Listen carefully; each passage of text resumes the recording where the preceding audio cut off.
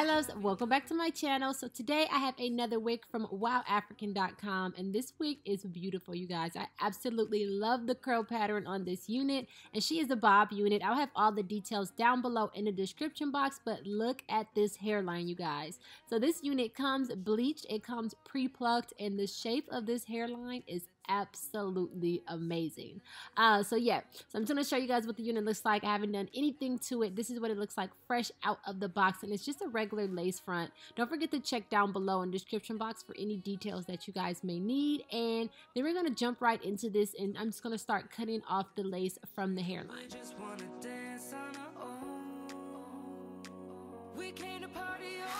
So I'm just following the shape of the hairline and cutting the lace as close to the hairline as I possibly can. And then I'm going to show you guys a couple of tips to keep your wig glueless and to keep it from sliding back, because that is one of the main concerns. Also the ear tabs too. So this is going to cover all of that. So I came across this lace wig grip, and this is amazing, you guys. So about maybe three and a half years ago, I did a video on the original wig grip, but of course, you know, with the parting area, it creates a little bit of discoloration. But with this one, because it has a lace piece right in the middle, wherever you want to put your part, you would just shift it if you wanted a side part, or put it in the middle like I have it if you want a middle part, and this will keep your unit from sliding back. So it's like a velvet material, and you want the little hairs to be able to brush back. That's what's going to lock the wig in place and keep it from sliding back. So I just went ahead and put the lace wig grip on, and then I put the unit back on top, and I'm just checking right now to make sure it's covered in case I need to slide it back or anything. And then this is the next part that's going to keep your wig in place. I'm just going to go ahead and part out a few baby hairs, and this unit was really plucked good, but I am going to pluck it just a little bit more to get it to my liking.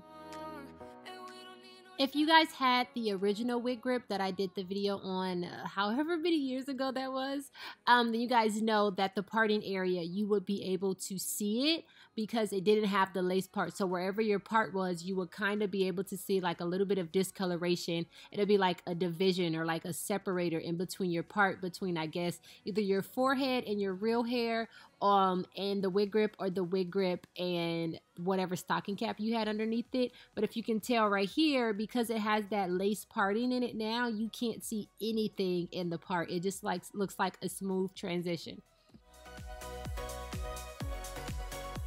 So after I plucked it enough, then I'm going to go ahead and take some scissors, or you can use a razor blade or the eyebrow blade or anything like that, and go ahead and cut out the hairs that I had sectioned out. These are going to be like my baby hairs. And I'm going to take this Argan Oil Mousse by Cream of Nature, and first I'm going to use this to like style my baby hairs and kind of see how I want them, because I don't want to go straight in with the Got To Be glue, because that's what we're going to be using as kind of like an anchor to keep the wig from sliding even more.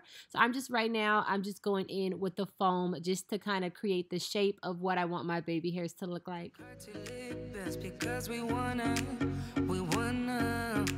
yeah, we just wanna have fun. The trunk's full of wine. We're gonna stay up at the time of our lives. The night is young, don't need anybody else. We came to party all night long, and we don't need no chaperone.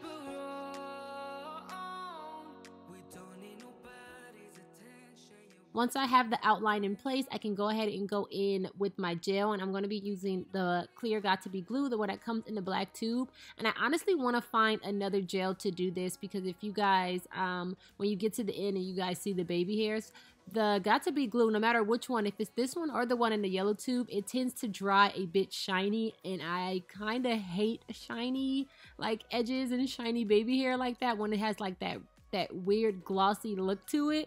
And this kind of does that, but it holds it in place and it works for now. So hopefully I'll be able to find another gel to be able to do this that still has the same amount of hold as this does, because this definitely has the hold and keeps it in place.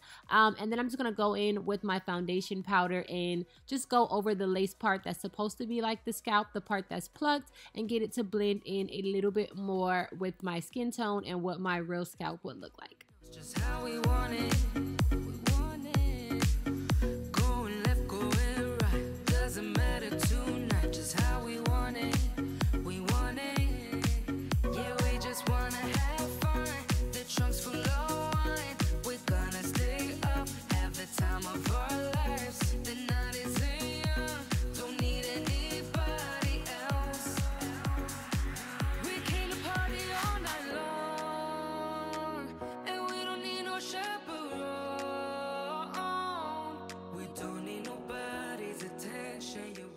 So I'm just going to add a little bit of water to the hair and a little bit of the Cream of Nature mousse. I use the same one just to add a little bit of definition to the hair and to get the curls a little bit juicy. And then I'm going to go ahead and tie the unit down for a couple of minutes just to make sure the got2b glue is nice and set and in place. And that is it for this video, you guys. That's literally all you have to do to get your unit to like stay in place, and it's like a quick just on the go type of thing. Especially if you like taking your units off at night like I do, then this works perfectly fine, because all you need to do is wet the baby hairs with a little bit of water and they will lift right up and you guys will be good to go. So I hope you guys enjoyed this video. Anything that I'm using will be down below, linked in the description box. I love you guys, and I will see you in my next one.